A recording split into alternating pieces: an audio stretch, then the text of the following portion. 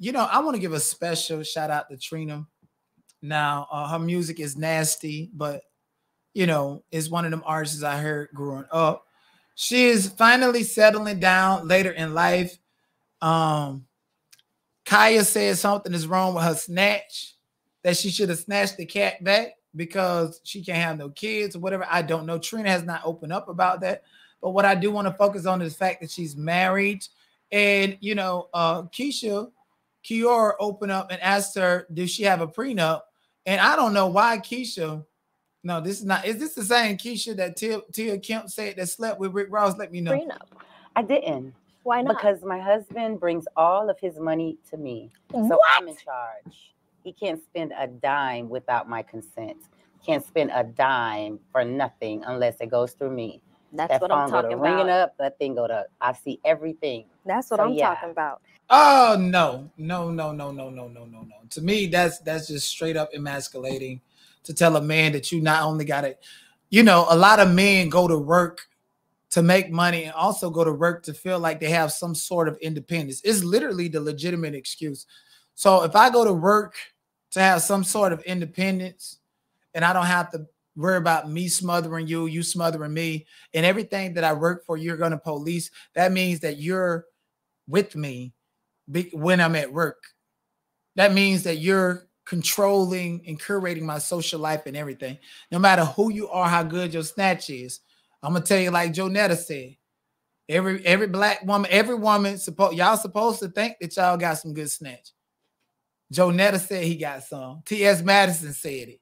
Trina, Young Miami, JT, Cardi Flea, Kaya, Sexy Red, Glorilla, you in the chat.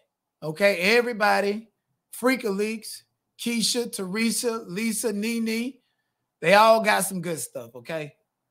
All right. They all grip it tight. It's all okay, all of that, okay? Everybody feel that way. Everybody do. All right. You say hi, the hip hop of high effort gonna speak on a straight relationship. Well, sorry you feel that way, but you definitely are blocked for life. But I do want to address that.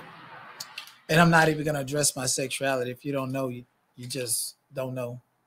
I don't feel like people need to police that. I don't think that that's relevant. That's like you telling me what to do. When there's a connection and a union in a relationship, there still needs to be some form of independence. You got your friends, I got my friends. Or all of our friends are the same. Okay, great. Well, let me go to work. I'm doing this for our family and I'm doing this. And when you go to work, it's a different mindset. You go to work, like for instance, you in a domestic dispute and you feel like violence is going to occur, but I got to go to work. I got responsibility. If I do something, I got to go to work. If I do something, it's going to inconvenience our entire life. So let me go to work. While you at work, working, making the money, doing what you got to do, you also cooling off. I just feel like anybody that try to trap somebody mentally, socioeconomically, that's unnatural.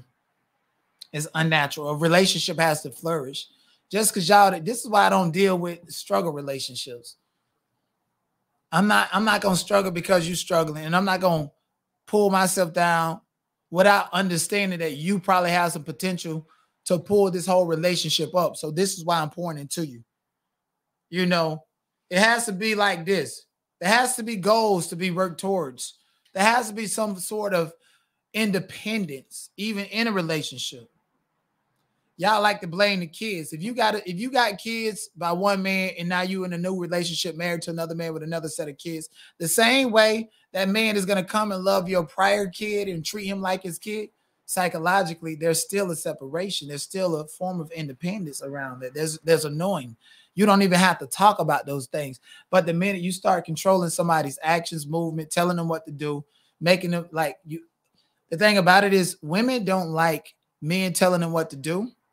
They don't. The same thing that men have to do to women, y'all got to play the same game. You got to make him or make her feel like it's their idea. You can't invade their mentality.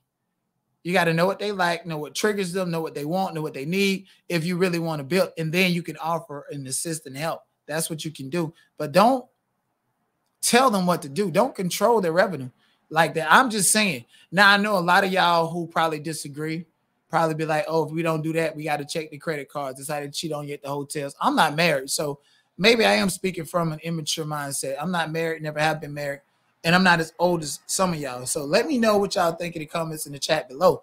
I just feel like this whole thing with Trina, you know, and then on top of that, she even said that, and what really got me going on her is she said that women are more intelligent than men. And I'm just like, just because you think differently and can come up with the same conclusion, don't mean that you're somehow smarter. You know, that's just what I'm saying. A lot of women go and get all these education and degrees. I like to call them the alphabet women, just to get into a relationship and say that they're more valuable than the man, that they're the prize and they're the catch, instead of just letting shit be natural. You ain't got to do all of that. But, you know, to each his own.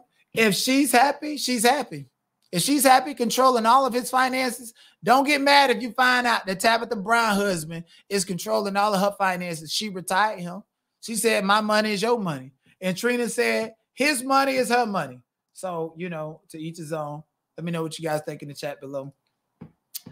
If you have to police another person, that is not the right relationship. That's all I'm saying. I don't like police games. Don't police me.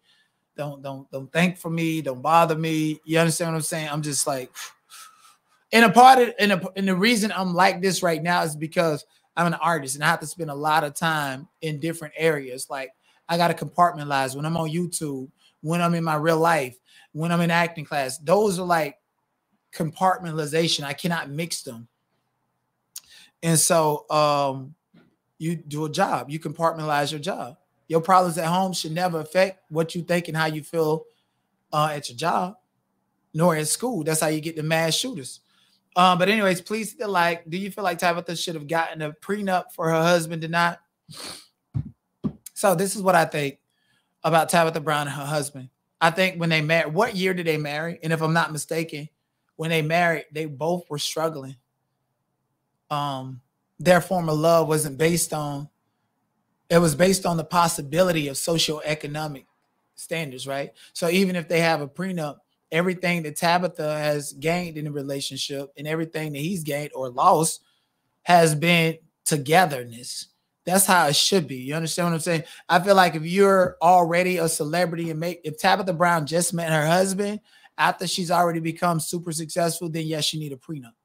Trina don't own her. She don't own Pullover. She don't own nothing. Slip and Slide, Taterhead, them own that. Trick Daddy, them, they don't own none of that. So they're not making residual income off of that. Didn't Trina have a narrative, a whole storyline about this janky manager scamming her and ripping her off for $300,000 or something on Love and Hip Hop, and she acted like it was the end of the world? I mean, she need her money. Trina is just like, she's an old version of Young Miami. And I just feel like Trina bringing out Young Miami, that was her trying to, you know, pass off and usher Young Miami in. Or is it? Because, you know, she a hater. They asked Trina who the queen of rap. She said it was Beyonce because she don't want to give Nicki her credit. Oh, no. Still mad because Nicki went finance her broke-ass music video that we don't care about. The song released 2-3 years too late. We don't care. You had no budget. Nicki said she can't do you no favor by paying for the music video and then also giving you a free verse. So, you know, Trina don't own nothing. You know, it's somebody down there in Miami still, you know, still looking at her and still idolizing and beating off to pictures of her when she put out the baddest B. He don't see the wrinkles and the hot dogs on her neck. He still see the baddest B. So, he, you know, let him get his Nick Cannon and Mariah Carey on. Appreciate you guys. I'm sure he brings what she needs to the table, Tabitha. I mean, right. And he did it. We don't know how many chances, how many times he struggled and did something, and what was, we don't know his inner struggles in the police with Los Angeles Police Department. It could have been whatever. And she was like, you know what?